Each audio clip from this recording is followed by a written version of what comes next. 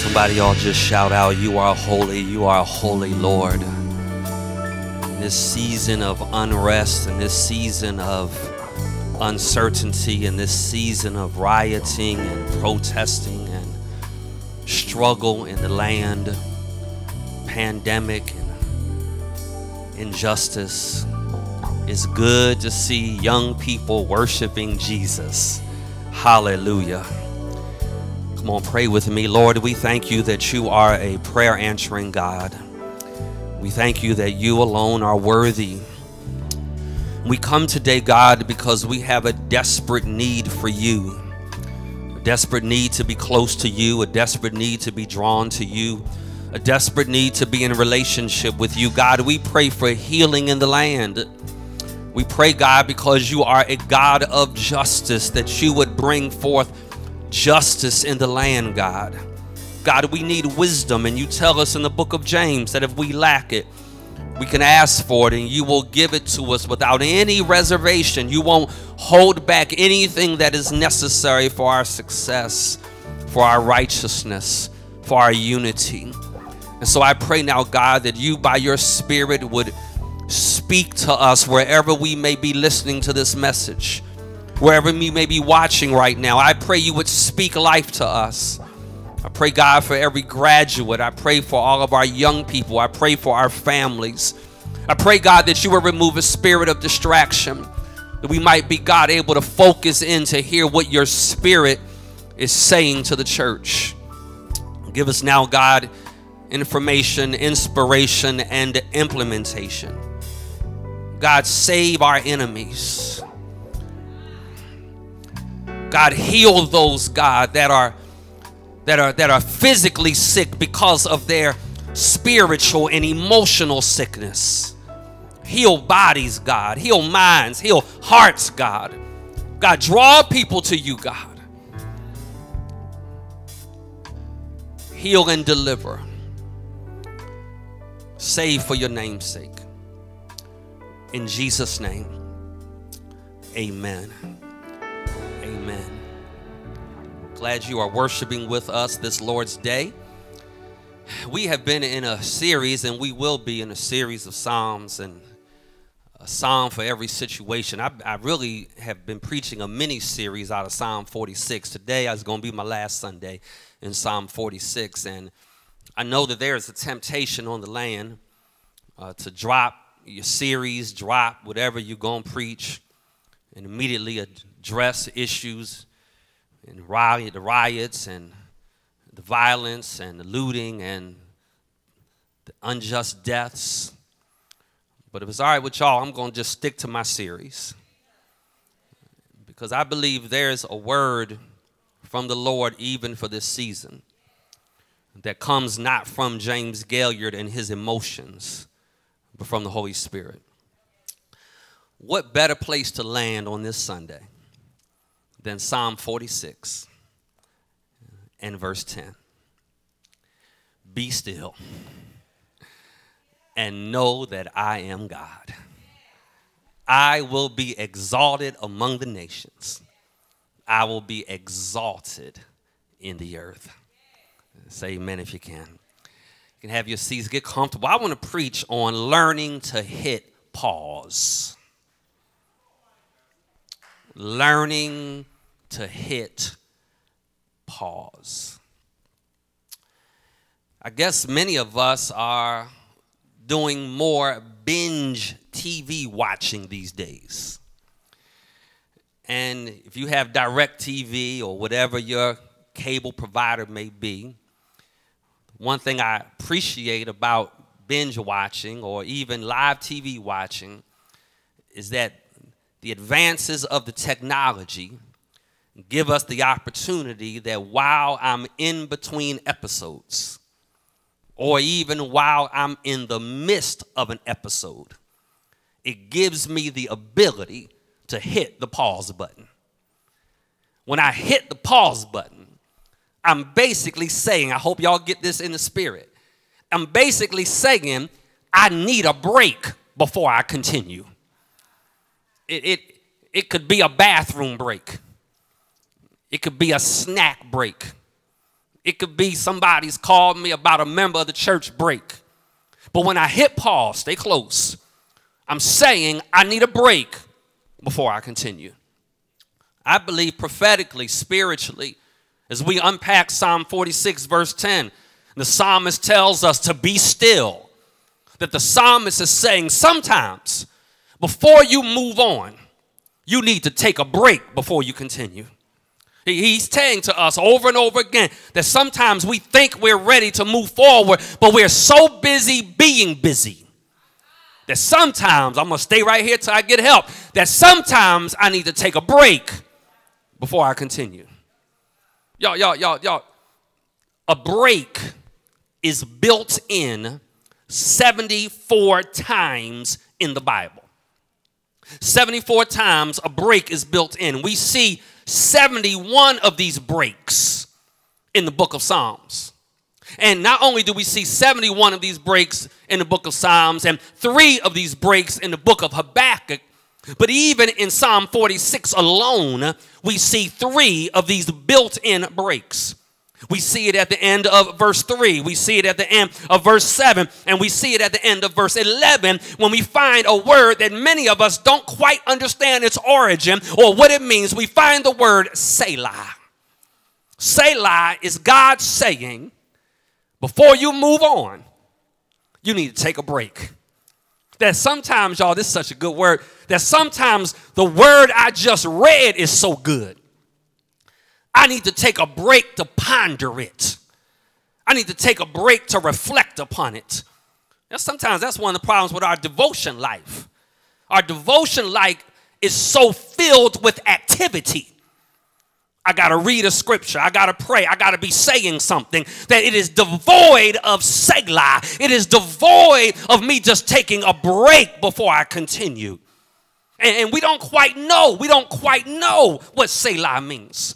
Because the reality of it is there are 3 different interpretive perspectives of what Selah means. Stay close. I'm going somewhere.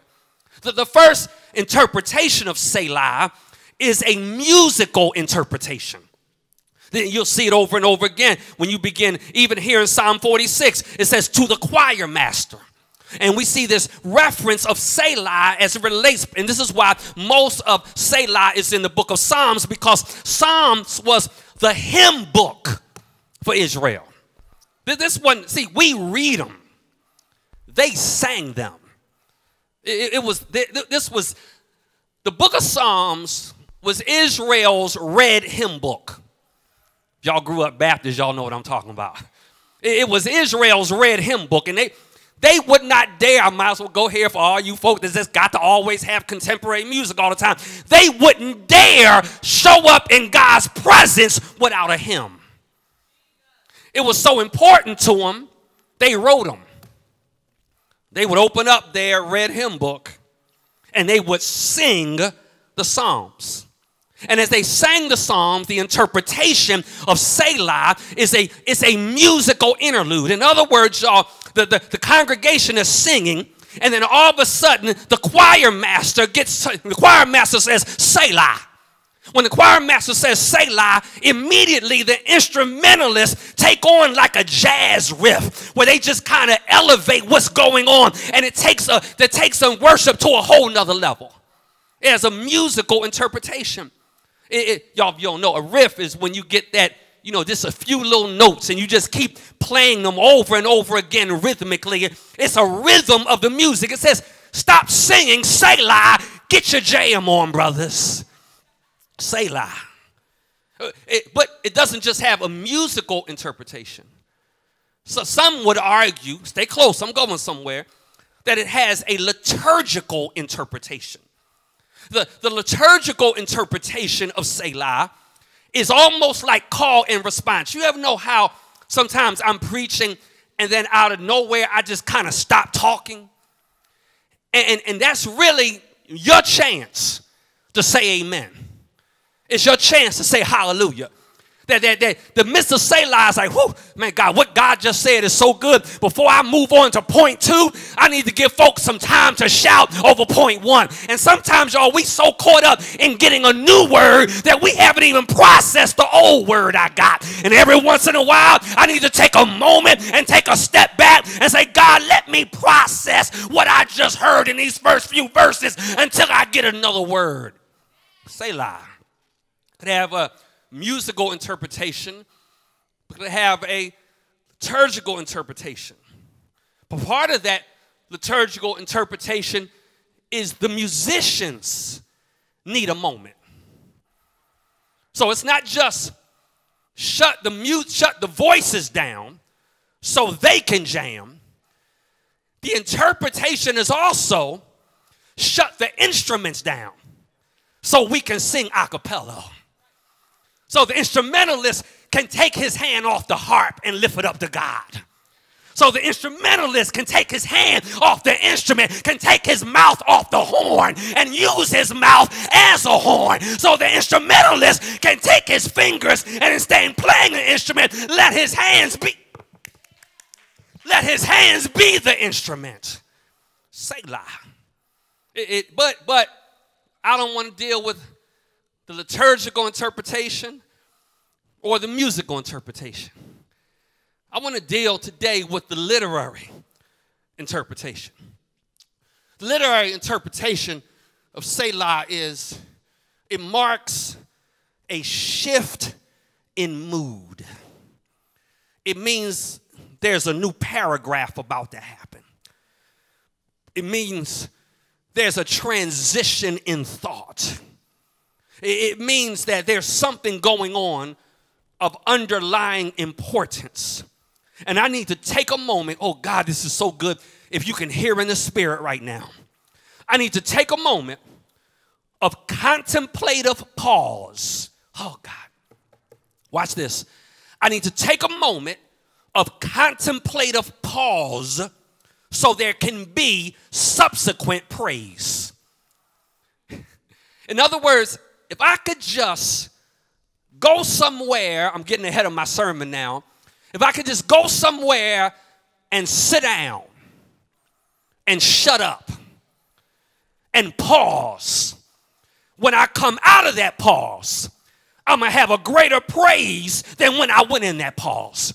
Because sometimes you're too darn tired to shout good. You're too tired. You've been running your mouth about everything else. God said, just sit down somewhere. Be still. Some would even argue, Stephanie, some would argue that Selah even has a definition, a meaning that some of us don't think about.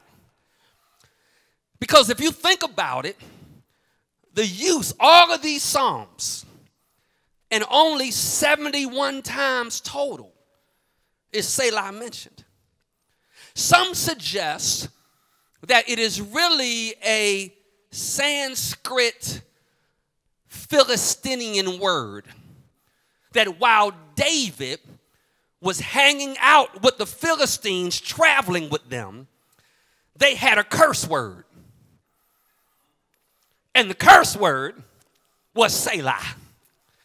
And the reason it's so arbitrary in the Psalms is because every time David was getting his musical genius on and playing his harp, the moment his harp string broke and he couldn't continue with what he was writing, it was like Selah.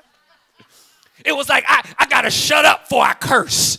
Y'all not hearkening to me. Because some of y'all need to get to a point where you sit down and shut up. Because when you break your harp string, you got to take a moment of self-reflection before you say something you're going to regret.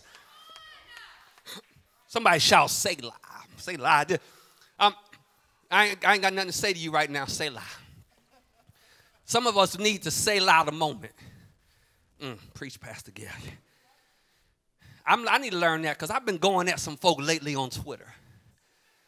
And so this week I made up my mind that when people say something stupid, my response is going to be Selah. My response is Selah, because if it's not Selah, I'm about to tell you off in a few characters. Everybody shout Selah. The Amplified Bible would suggest it means, watch this, to pause and calmly think about it. The Passion Translation says it means to pause in God's presence. In this series, I've tried to show us God as a refuge. I've tried to show us God as a river. And today, I want to show us God as rest. I want to say 3 or 4 things as I unpack this text. It's only one verse.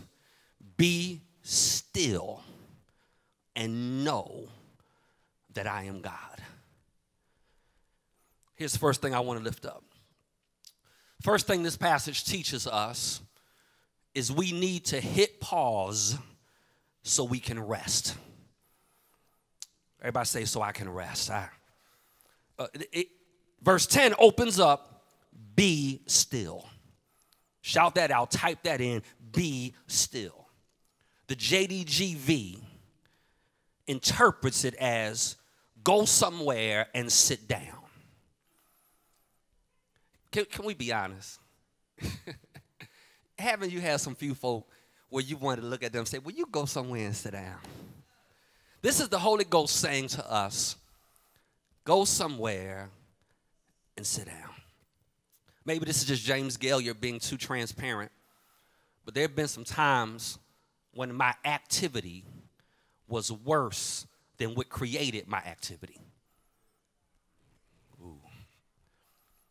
You know, I say what you want. I'm not scared to tell this truth. You can't exchange life for property. There's no connecting point between responding to an unjust death and destroying businesses. Matter of fact, can I just go a little bit deeper where I'm going to probably get ran off the internet? I think you need a protest permit. And I think your protest permit needs to be evidence you voted. I think your protest permit needs to be evidence you participated in the census.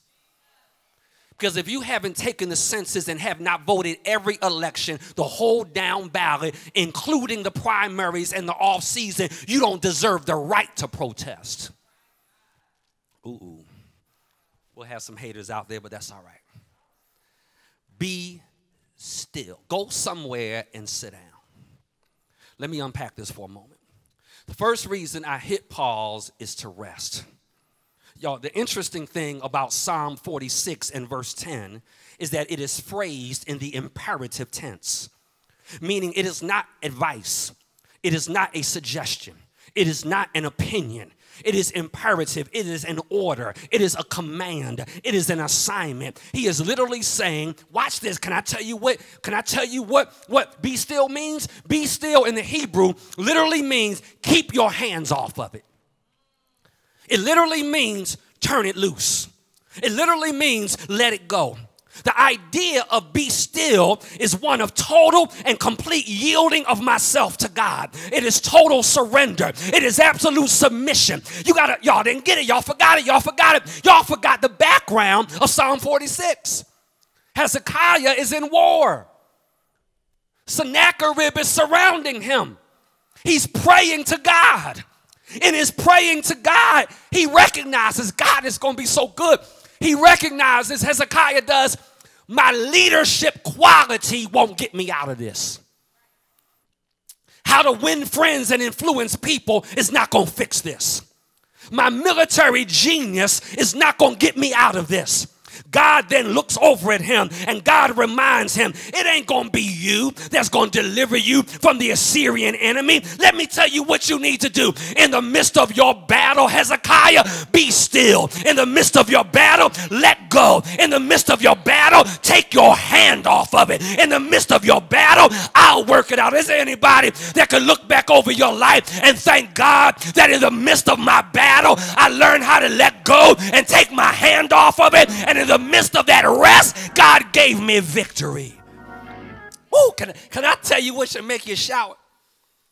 Getting a victory while you've been resting. Y'all need to process that for a minute. Some of y'all so tired of fighting that if God gave you the victory, you couldn't even enjoy the victory because you're too tired of fighting for the victory.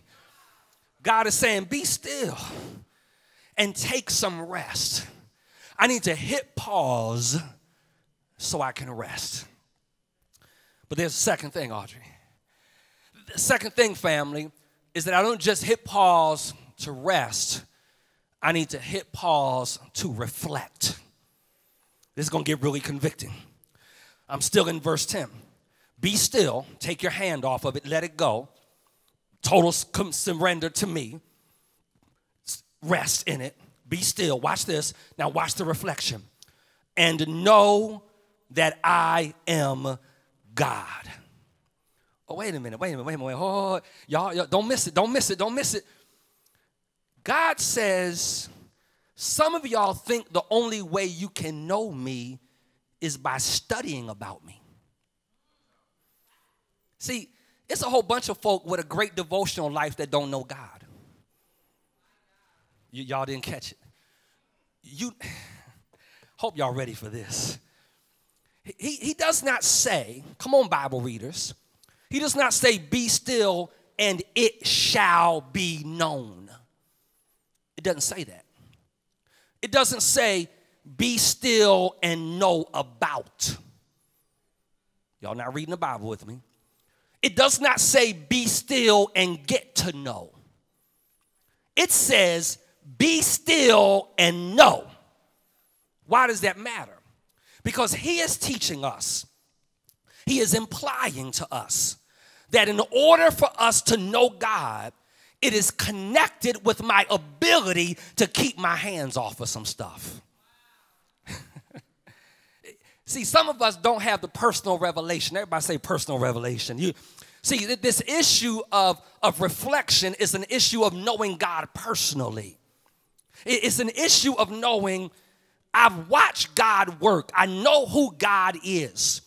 Not just because I have a prayer life and a devotion life, but I've been able to rest in him while he worked on my behalf and battled for my behalf. And I've learned in the midst of my fight and in the midst of my battle, while I was resting, I learned. Now I got to unpack this, because this is really convicting for me. That I thought knowing God was grounded in my activity. Now, Psalm 46 says, no, knowing God is grounded in your inactivity. See, y'all so busy being busy that I don't realize this is going to be, Holy Ghost, let me say it so we can grab it as a congregation. Be still and know that I am God is not written to the children of Israel. It is not written to the nation of Israel. It is written to Hezekiah. What God is saying is, you won't get the personal revelation of me that you need while you're being busy. You're going to get a personal revelation of me. You got to sit down somewhere. Watch this. It's a matter of my heart. Everybody say my heart. I mean, this thing is blowing my mind because I got so convicted by this. And some of y'all not going to want to hear me preach after I say this, but I'm just going to be honest and own my stuff. In the midst of pandemic, I've been busy. As a matter of fact, I've been busier than I ever been. I've been busy reading adaptive leadership. I've been busy reading justice. I've been busy reading new forms of communication. I've been busy reading styles of transformation. And in the midst of that, I've got good strategy. But God is saying, what's going to get you through this season is not good strategy. What's going to get you through this season is knowing me personally, having a revelation of who God is. It's a heart issue. And I got to get to a point, oh God, I feel the Holy Ghost. I got to get to a point where in my ministry, I'm not consuming myself with how to be a better preacher or a better instrumentalist or a better musician or a better student. But if I'm going to get better, I got to take a step back and I got to push those books alongside and I got to close everything else up and I got to take a moment and be still and know that he's God. See, y'all, put your hands on yourself and say, it might be possible that my heart was wrong. Oh, I know y'all don't like that. It could be possible that my heart was about strategy. My heart was about money. My heart was about stuff. And my heart was not about spiritual things and sacred things and sovereign things. If you could just be still and know.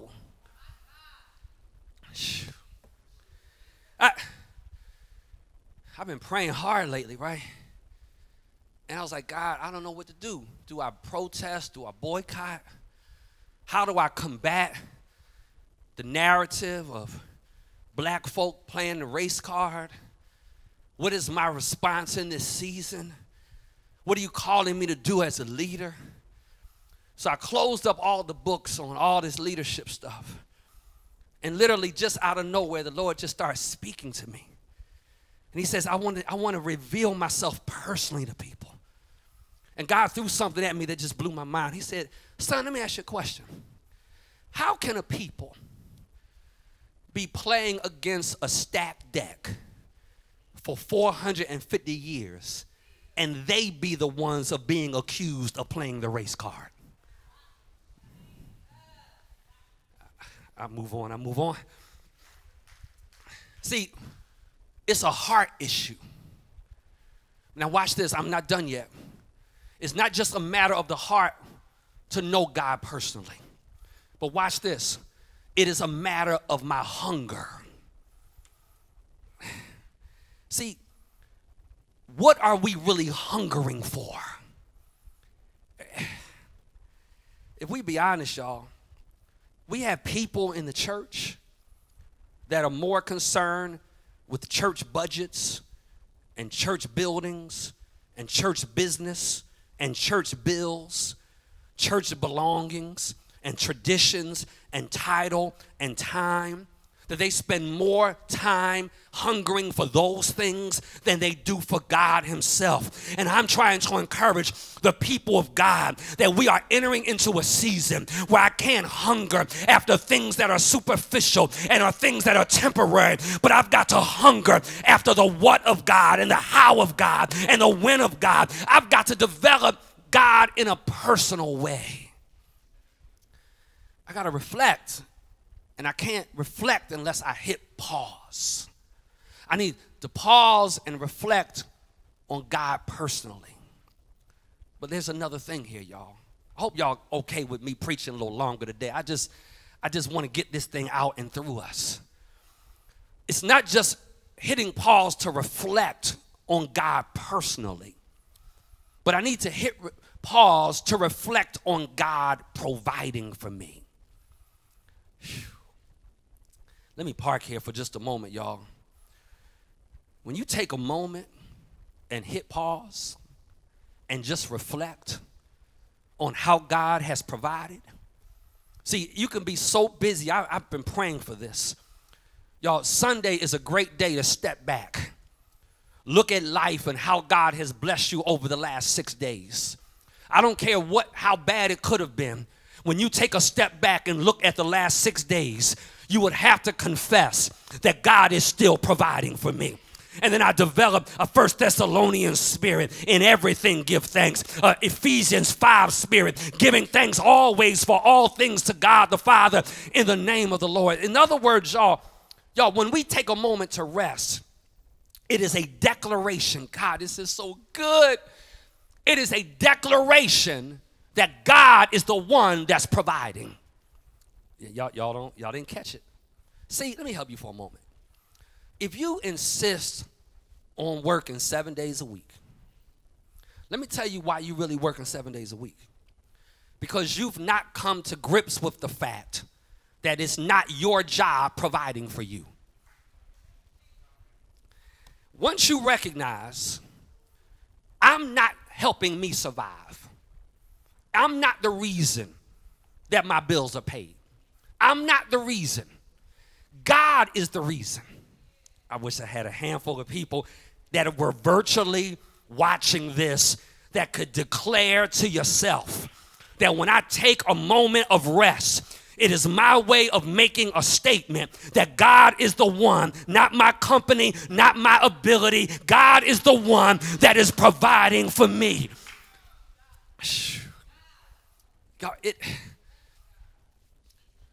Y'all, the church will be fine without the pastor for a week, unless I'm the one keeping it open. Y'all can't handle this, but I'm gonna say it anyway. Whatever your gift is, we'll be fine without you. Y'all need to process it. It's somebody else to preach. It's somebody else to play. We can do a cappella if we have to. Y'all not talking. I'm not minimizing giftedness. What I'm saying is, if you don't take off because you think it's going to fall apart, then you are already making a statement that you think it rests on you.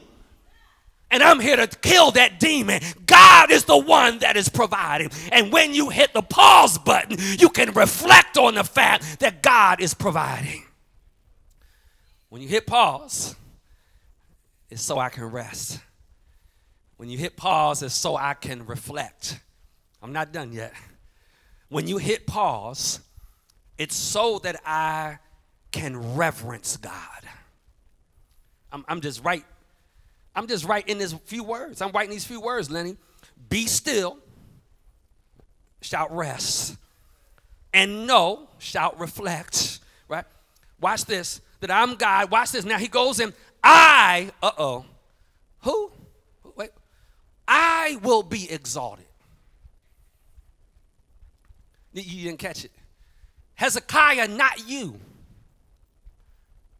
Can y'all be honest with me? Can y'all really be honest with me? Some of y'all been in church your whole life, can quote Psalm 46, parts of it, but how many of you honestly know it was for Hezekiah? Let me tell you the object lesson in it. The object lesson in it, it wasn't for him to be exalted. It was for God to be exalted. See, when you hit pause, it is to reverence God. It is to let folk know that God is the one that is worthy of worship. Somebody shout, he's worthy of worship. See, that's why we show up on Sunday. That's why whether we're in a sanctuary or a living room or listening to a radio or looking at an iPhone right now, the reason we do it is a way of saying, I know who my worship belongs to. And if I can't worship him in a room, I'll worship him in the street. And if I can't worship him in the street, I'll worship him in the hospital. And if I can't worship him in the hospital, I'll worship him while I'm walking. But whatever I need to do, I'm clear about who is exalted in this season. Y'all, it's a reminder that God is the one that's worthy to be reverenced. There were some coal mines in Pennsylvania. And early days of coal mines, they would use mules and donkeys. And as you know, coal mines are dark. Severely dark. And you would go past the coal mines. And going past the coal mines, you would find entire flocks of mules and donkeys grazing on the outside. It's like, I thought donkey belonged in the mine where it was pitch black. The owner of the mine said, once a week, y'all missed it. Once a week, we bring the mule out of the mine so we won't go blind. I don't know about you, whether I'm going to be in a church service or watching online. Once a week, I'm coming out of the darkness to keep myself from going blind. I wish I had somebody that could testify. The reason I'm looking at a TV right now is because I don't want to go blind. The reason I'm listening to the radio right now is because I don't want to go blind. The reason I'm on Facebook right now is because I don't want to go blind. The reason I'm on Twitter right now is because I wish I had help. The reason I'm on the church page is because I don't want to go blind. I'm going to spend 6 days dealing with that mess, but on the 7th day, I'm going to worship God because I'm going to take a moment to hit pause to reverence him. Somebody shout, this is keeping me from going blind. God is the one, y'all. Y'all, when I hit pause, I'm almost done, to rest. I hit pause. You young people, get me a selection ready. I hit pause to rest. I hit pause to reflect. And I hit pause to reverence. And I'm done. Here's the last thing. The last thing is I hit pause so I can reorder my life. I will be exalted. Watch this. Among the nations, he goes deeper. I will be exalted in the earth. I'm going to help you reorder your sense of priority. I'm going to help you understand. Watch this. Oh, God. How many times in your life have there ever been a time we've heard the term essential more than now? We've never really, we don't even look at things. This is so good. Thank you, Holy Ghost. We don't even look at things from the perspective of essential and non-essential until now. And God is saying, I want you to hit pause so you can determine what's essential and what's non-essential. Because I'm the one that's going to be exalted. Oh, God. Not your pastor, not your congregation, not your church. Can I tell you the fact that I love the fact that I don't know of a single church, a single nonprofit, a single faith-based organization that has the capacity and the ability in this season to do it by themselves. And God is saying, if there was ever a time before now that someone or something else was exalted, I'm fixing that. And among the nations and among the earth, I alone am going to be exalted, because you hitting the pause is going to enable you to reorder your life. Y'all, I think summer's not till June 20th. How about we do this? I'm almost done preaching. How about we go ahead and do some spring cleaning? Type in, jot down, put in your spirit, purge, purge. And if I'm a reorder, that means I have to only say yes to what God wants in my life. And to only say yes to who God wants in my life. I'm going deeper. If I'm going to reorder, I have to learn to say no to what God is not telling me to do. Can everybody just shout out, say it, hype it in, just say no, no, no. Can you get it in your spirit? You can't say yes to everything.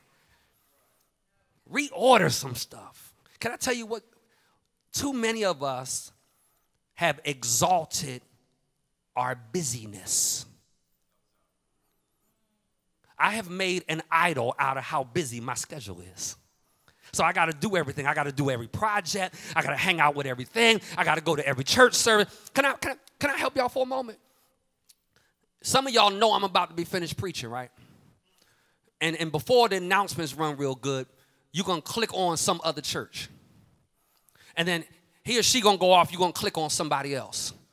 And God is saying, why don't you stop hungering for another service and start hungering for the sovereign, and just hit pause and be still and know that I'm God. But I'm busy. I watched 11 services Sunday. As if that, and you still mean as hell. And you still don't act like you say, I'm sorry, I know I'm on the internet. What the heck? And you still don't act saved. Because watch this. Knowing God is not about busyness. Be still and know that I'm God. Hit pause and reorder. Purge. Say yes to what God is saying yes to. Say no to what God is saying no to. I'm done. You know, deal with your stress. You do realize God is not the cause of your stress. Do you realize that? Do you realize the best shot I've got to de-stress is to hang out with God? The cause of my stress is people. Yo. Can we unpack this for just a moment? The cause of your stress is people, and you insist on keep adding more. How about I'm going to just be still and know? Cause of my stress is I have another thing on my to-do list. Cause of my stress is I got to feel like I got to be the answer to everything. Can I tell you, I'm almost done. Can I tell you the blessing of be still and know that I am God? Can I tell you the first thing that should hit your spirit? If I could be still and know that he is God, it immediately resonates in my spirit that I am not. Okay, I need to say it for you. Y'all missed it. If you can be still and know that you are God, it is evident, know that he is God, it is evidence that you are not God. Pastor, how come you don't have something to say about everything? Because I'm not God. How come you don't always have a response? Because I'm not God. How come you're not always trying to make people feel better? Because I'm not God. Y'all, do you know what it would do if you would take the S off your chest and you recognize you don't always have to have an answer? Be still and know that he is God. I don't always have to have a rebuttal. Be still and know that he is God. Some of you are going to be very offended by this. I'm not participating in no protest. I'm not going out nowhere. I ain't marching nowhere. I am going to say this to you. I might have the potential to fix something better by being still than being active. Be still and know that I am God. I'm done preaching.